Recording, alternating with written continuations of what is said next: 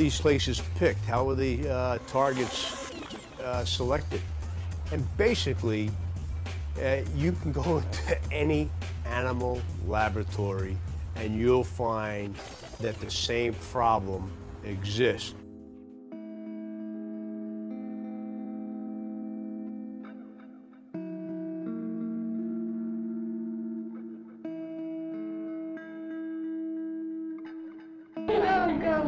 Take the cat. Kitty, look at this. You better hope the anti-vivisection people don't get a hold of this film. Down for a second lateral bang.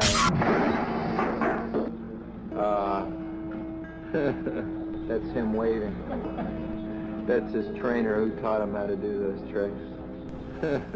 Any major university or major hospital is doing vivisection for the most part. We get a lot of money and grants doing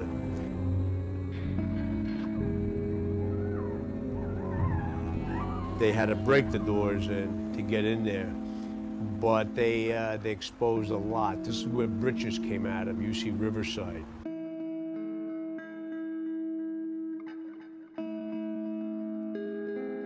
They were doing blind deprivation tests. Eye deprivation test that even the students were doing at UC Riverside. His eyes were stitched shut with very coarse sewing material, and then his head was bound up. Richards has a plastic contraption taped to his head at birth. This little neurotic monkey who missed his mother so much. There was a noise that was constantly piped into Richard's head. I listened to the tape. The tape was screeching noises, just banging noises, sharp sounds that would make anybody flinch.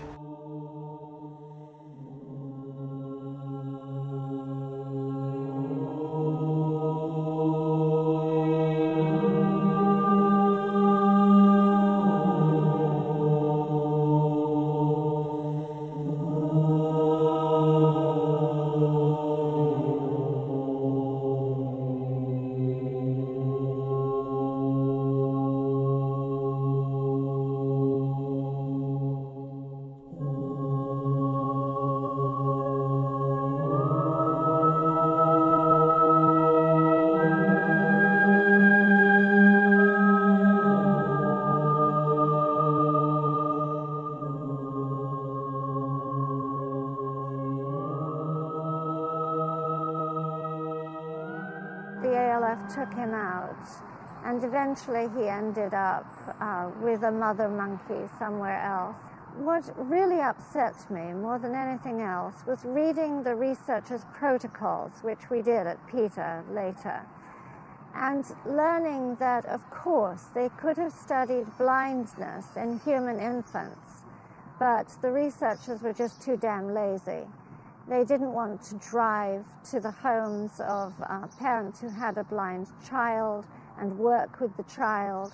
It was just too much effort for them. So it was much easier for them to break the mother monkey's heart, to ruin this infant animal's life. I worked about 15 years in a mid-city emergency room, and one of the things that you really come in contact with all the time is pain and suffering. It's something that is very disturbing when you're actually in face-to-face contact with it, and we dealt on a daily basis with this. And it was actually during that process that I realized that human beings weren't the only individuals that were experiencing pain and suffering. And the more I learned about our relationship with animals and what we were doing with them, the more distressing it became to me that nobody was really addressing the issues of the pain and suffering of these animals, because pain and suffering is pain and suffering regardless of what sort of organism you're talking about. Whatever your species is, whether you have a tail or not, those criteria are just as irrelevant as what your race or gender are. Because there is no good justification for our believing that we are superior to animals. Now, it's true that they can't design spaceships. It's true they don't compose sonatas. We don't run like the wind. We don't have the grace of the gazelle. We don't hear with our feet like elephants do. I do believe that our relationship with animals, our relationship with our natural world, is going to have a profound effect upon our ultimate fate. And when we take that next qualitative leap in our own thinking and our own moral evolution, then we will see that we have evolved.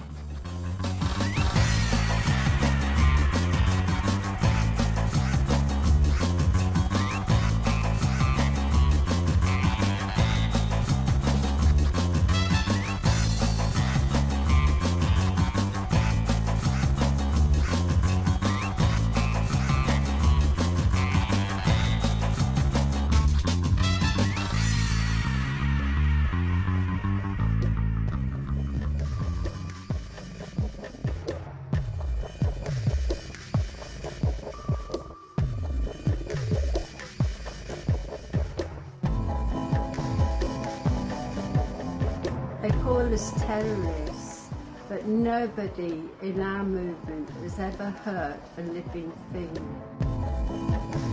Most of my friends I know have been in prison, some 3 or 4 times, but they never give up. I've had my grandson in jail, I've been to jail, my daughter's been twice in jail, my youngest daughter.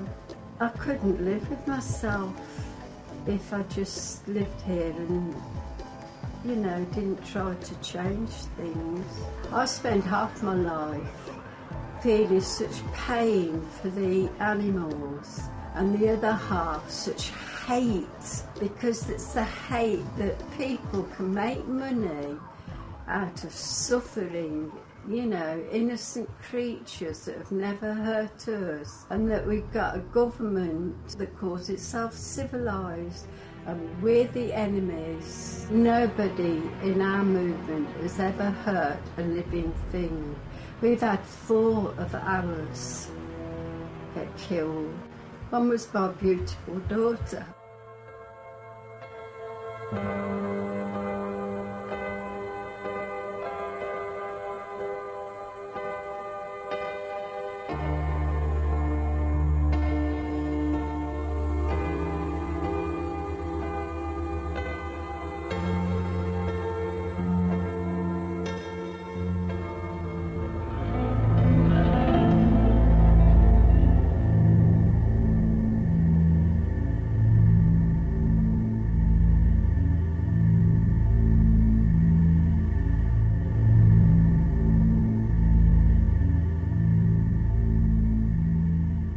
Julie always went and run up.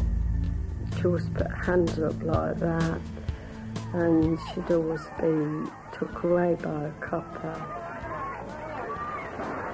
We've put our lives on hold for this, and we will be until it stops. Even if someone gets hurt.